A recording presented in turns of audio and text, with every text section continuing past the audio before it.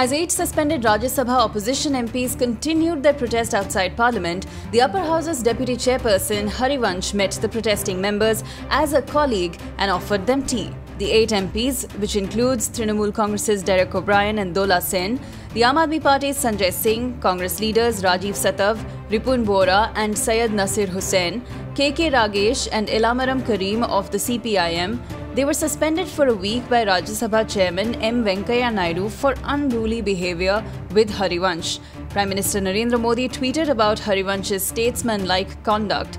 He wrote, "To personally serve tea to those who attacked and insulted him a few days ago as well as those sitting on dharna shows that Shri Harivansh ji has been blessed with a humble mind and a big heart. It shows his greatness. I join the people of India in congratulating Harivansh ji." He went on to add that for centuries the great land of Bihar has been teaching us the values of democracy. Harivansh is an MP from Bihar. TMC's Derek O'Brien slammed the BJP for trying to make the protest against the alleged abandonment of rules in the Rajya Sabha as a Bihar election issue. Amid a heated debate over the farm bills in the Rajya Sabha on Sunday, the TMC MP Derek O'Brien had attempted to tear the rule book and snatch off Deputy Chairman Harivansh Narayan's microphone.